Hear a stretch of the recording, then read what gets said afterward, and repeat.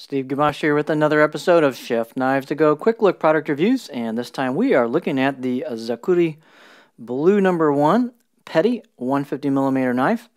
This line of knives has a core steel. It's a 3-layer sandwich, and the core steel is Awagami or blue paper No. 1, which is a little unusual. Most knives you see are blue No. 2, so a little different.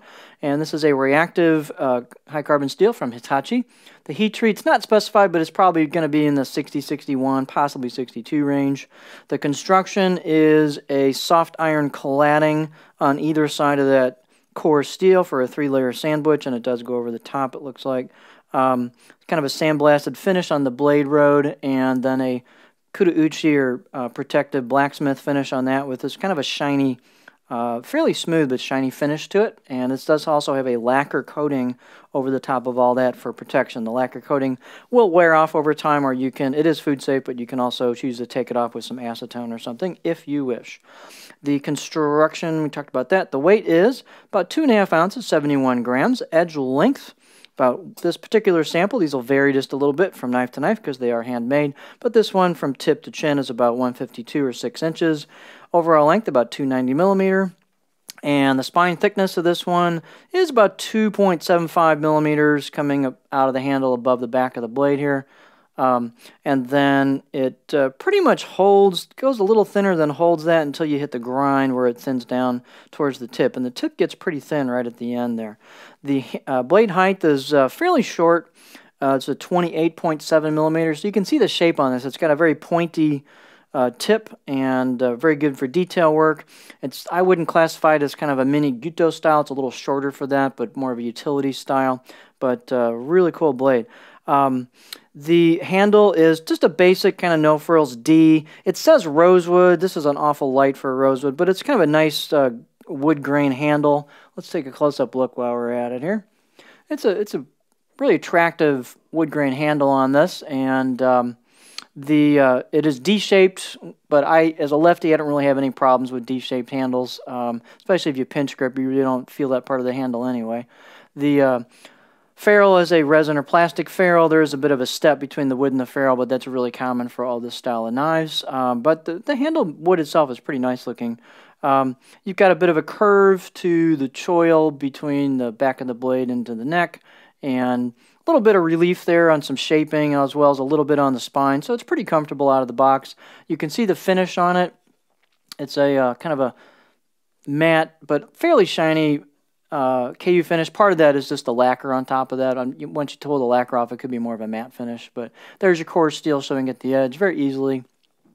And out of the box, I'd give it a 4 out of 10. You could use some cleanup. I went ahead and sharpened it, and it really wants to get sharp. It's a nice sharpening steel.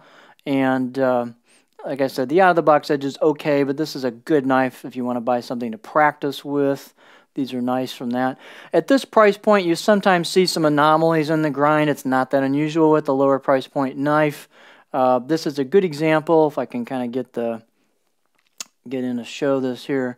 But right in here, we've got what I call, or what's known as an overgrind, where the steel was ground down further into the face of the blade, or the blade flat, or I should say blade road here. And so you'll kind of see that. So that's ground further down. It's not a bump, it's a depression, so we call that an overgrind. If it was a bump, we call it an undergrind. So you can sometimes get that when you go to flatten the blade road. If you're thinning, you'll have to just deal with that, either leave that there or thin it more to get past that. This one's not too bad. Sometimes if they're real bad, they can affect the edge itself and what the edge looks like, but this one's not too bad. But you might see some minor anomalies like that in lower priced handmade knives like this versus the more expensive ones. They spend more time on the grind on those. So here's your stamped Zakuri and some kanji on there.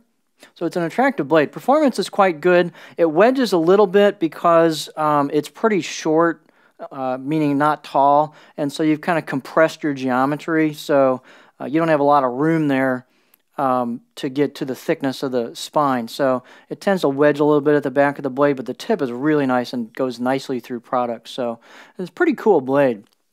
And again, let's say balance point, it's going to be right about there. Let's look at it on our board real quick.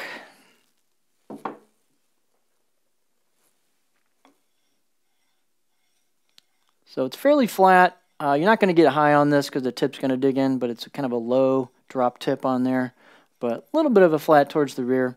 It's pretty pleasant though on a low rock, or you can do some push-pull cuts with a little bit of motion to it.